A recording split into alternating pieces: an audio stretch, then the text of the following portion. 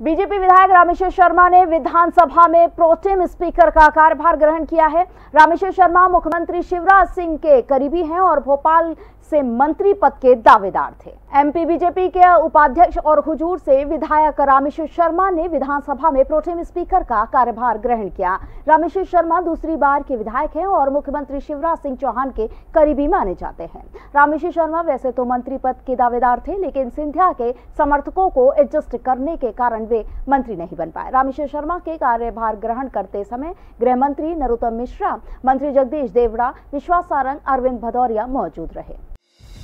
संगीत की स्वर लहरियों से सांस्कृतिक ताने बाने तक, चंबल के पीड़ों से नक्सलवादियों के गढ़ तक, झोपड़ी से महलों तक, ठेलों से मेलों तक, पगडंडियों से सड़कों तक, गांव से शहरों तक, व्यापार से उद्योगों तक, राजनीति से कूटनीति तक, दखल न्यूज आपके हाथ में।